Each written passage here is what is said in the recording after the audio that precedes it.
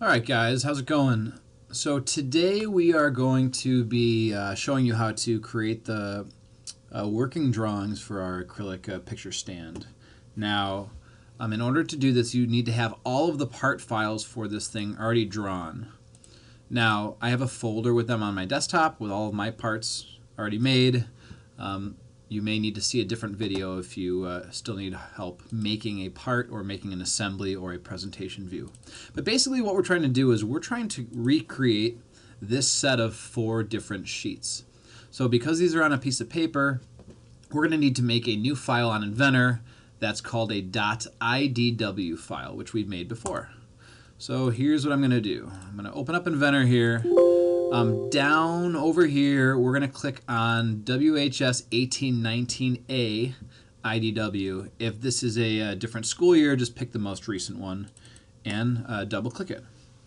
If you get any error messages or windows that pop up, hit either skip all or yes and try and click through them. In this case, I don't see any that popped up for me.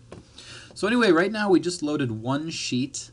We can see it in our project browser over here. It says sheet 1. But in the case of our working drawings, we need 4 of these. So to make more, we need to right-click somewhere over here and click on New Sheet. Right-click, New Sheet, and the last one. Now we have 4 different blank sheets over here. Now the one that highlights in white is the one that's currently active. So if you double-click Sheet 3, you'll see that that highlights in white. That's the one that we're looking at now. We're going to start with Sheet 1 and start putting some views on there. So again, we're trying to make this, right? So this first title page has an assembled view, which is an IAM file, an exploded view, which is a .IPN file, and a parts list, which we'll get to in a second. So the first thing I want to do is I want to add this IAM file right here. So to do that, I'm going to go up to Place Views, click on Base, click on the magnifying glass here if it doesn't already load for us, and find our folder. And remember, I'm looking for my IAM file, so you can see a preview in the corner here. I'm going to hit open, hit OK, hit yes, and we should be able to see my file. Now, I don't want a front view. I'd like to get a good overall view of my object, so I'm going to look at an isometric view. So I'm going to click on the house. If your view does not show up like this, you're going to need to see a different video, which shows you how to fix the cube to match your part. So if I click and hold, I can move this to the corner of the page. I can also change the scale depending on how large I want it. If I look at my print here, this looks pretty big. So maybe I'll change my scale to 1 to... What if we just do 1? Scale 1 to 1. That's too big. What if we try 1 to 3? Too small. Let's keep it 1 to 2. I think we're all happy with this size. Now, if we hit OK, it's going to put my object right on the screen. And I can click and drag the red lines around it to move it to the location that I want. Okay. Now the location isn't super important, but you should know how to move it around if you need to. So the next view we're going to put on is this exploded view. Now you'll see these little circles here identifying the parts. These are called balloons. We're going to put these on afterwards. So we're going to first put this view on here, which shows all the pieces exploded. This would mimic what you might find in like a Lego package when you're trying to put Legos together, or something like an IKEA assembly booklet. So we're going to do the same thing. Let's go into Inventor. Now again, we're going to place another view. We're going to click on Base View, click on the magnifying glass, and now we are going to find our IPN file. Now I made 2 of these files. Because I was just screwing around with the presentation file. So I'm going to click on this first one, and you can see a preview down here of all your parts pulled apart or exploded. Click OK, hit yes. You might not get windows that pop up. So look, my file right here did not show up as an exploded view. So my file was incorrect. So I'm going to put a different one on here. I'm going to click on the magnifying glass, and I think I did it with number 2. Let's see. Open, hit OK, yes, hit OK, yeah, here we go. Now I have exploded parts. If you wondered why that happened, or if this happened to you, where you brought in an IPN file and it wasn't exploded, you're going to have to see a different video, and I'll show you how to fix that. Okay, so now we want to try and mimic this right here. So what I'm going to do is I'm going to click on this corner of my cube to get an isometric view, and I'm going to change the scale to maybe 1 to 3 to make it a little bit larger, maybe 1 to 2. Yeah, I'm happy with that. And I'm going to click OK. Okay. So now we can see all the 4 components that are on my sheet. Now, I need to label these things. That's why we have these balloons right here. If you have an assembly of like 500 pieces, you want to know which pieces are which. And even though there's only 4 pieces here, this is kind of showing us how somebody might do this in the real world. So in order to make balloons and to tell us what parts we have here, we're going to need to go to the Annotate tab. We're going to need to click on Balloon. Click on the view that you want to balloon, okay? So it can be any piece, any part from this view right here, not over here, over here.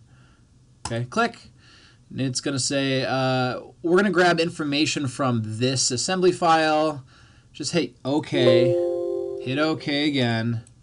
And now it's going to want me to start putting balloons. Now the trick with this is, once you left click, it's going to allow you to keep left clicking. We don't want to have these balloons just bouncing back and forth with all these different lines. So after you left click, you should right click and hit continue and your balloon will stick. So let's click on this one. So left click, right click, continue, and that kind of saves it. Left click, right click, continue, left click, right click, continue. And now we have all of our balloons done. Now, I need to be careful because my balloon button is still highlighted, so I'm going to hit the escape key on my keyboard, and now we're deactivated. Just like any other file, we did a lot of work here, so I want to save it. So I'm going to go up to Save. I'm going to name this thing, I'm going to put it on my desktop in my appropriate folder here, Acrylic Picture Stand. I'm going to name it Acrylic Stand, and I'm going to name this Acrylic Stand Working Drawing. Okay. And hit save. And I know I didn't make it a project file. That's okay. Hit OK. And now everything is saved so far. The last thing that we need to do for this title page is we need to add the parts list. Now, our parts list consists of different item numbers, which corresponds to our balloons, the quantity of each item, and the part name or number over here. Okay. So let's go back into Inventor. And I'm going to go up to Annotate here. And this is the same area that we put in our balloons.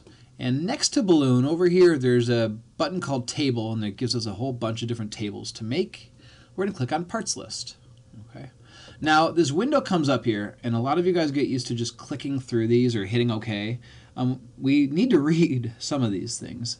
So the first thing it's asking is, what is the source of the parts list? Well, we want to click on this button here and this view, because that's where all my pieces are located. And now you can see that that kind of fills itself in. Let's click on, it says direction to wrap the table to the left, that's okay. Let's click on OK now and let's just see what we get. So I hit OK, and now all of a sudden I have this big old rectangle. And I'm moving my mouse around and nothing's showing up. As soon as I click, it's going to go onto our screen. So after I clicked on my parts list and I put it into my screen, you need to be careful when you click on it and try to move it. So for example, if I hover over like the letter or a name, you can see that there's those 4 arrows that show up. I can click, hold, and drag it, and it allows me to move it.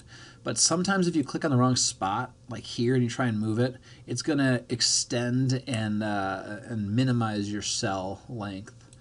So just be careful what you click on. Now we want to mimic the one that's shown in my example right here. So it says item, quantity, and part number. Now we need to make ours match that. Item, quantity, part number. This one says description too. So I'm going to show you how to get rid of some of these columns on our parts list and kind of make them fit whatever kind of parts list you want to make. So if you hover over one of these names, just like we're going to click and drag and move it, and then you double click, you'll see this little editing window comes up. Now, what I don't like about this window is that there's all these buttons here, but they don't tell you what to do unless you hover over them. We want to get rid of this column. So to do that, if we go all the way to the left side here, Column Chooser is the button I want you to click. And over here on the right-hand side, these are the default columns that are generated when you make a table. On the left side here, these are all the different columns that we can add in which Inventor will pre-fill in data and information from your file. In this case, we want to get rid of something instead of adding more properties. So all we need to do is go over here and click on Description, because we don't want that one, and click on Remove. And it kind of put it right back in this list over here. So these are our only active things. We're going to click on OK, hit Apply, hit OK, and you'll see that we are now stuck with just 3 different columns here. Now you may realize that the print that I gave you gives us 4 different items here. Notice it's seeing the left side and the right side as 2 different items, which this is incorrect. If you did it properly, it'll show that the side pieces are the same and they're both item 3 because they're the same geometry, but there's just 2 of them. Okay, perfect. So that's how you do the first page of this acrylic sign project.